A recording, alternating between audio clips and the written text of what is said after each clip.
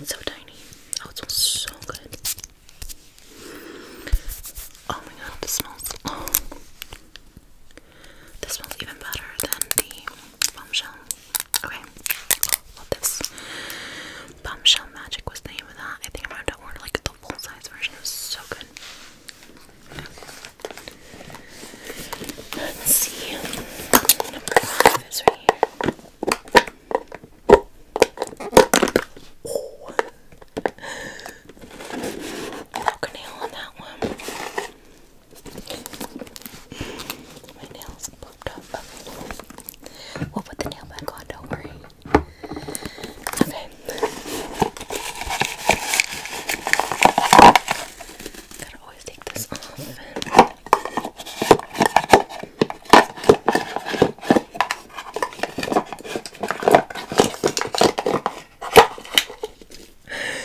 Okay, it's another baby perfume. Okay. This might be the opposite of relaxing. I'm gonna put the nail back on. Okay, we just pop a nail off. We're gonna just pop it back on. It's fine, right? Okay. So we got another one with a sticker on it. This is Bombshell Seduction. It's a little chaotic, this one. Okay, this is Bombshell Seduction. The packaging is kind of not that great, but let's see how the smell is. Okay.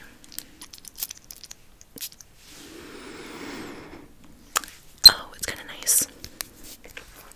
It has a more like masculine smell to it, but not bad. It actually smells a little bit like Abercrombie and Fitch, which is always like right next to Victoria's Secret in the mall. If you guys like been to a mall lately, things like they're always like right next to each other.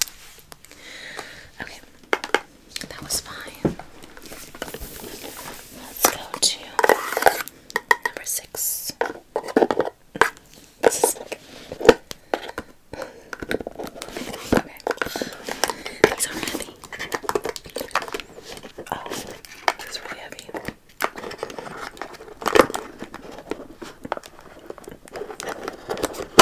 Oh, sorry. Okay, they're like stuck to it. Okay. This is Bombshell Seduction. Okay, so it's the scent we just sprayed. It's cute. It's like a little mini candle. This is like perfect for like the guest bathroom. Leave a little match in there. So if anyone has to do what they gotta do, like their doo-doo. This is nice though. It's like not a distracting scent. Like it actually kind of nice. It's kind of pleasant. It's not overpowering by any means. So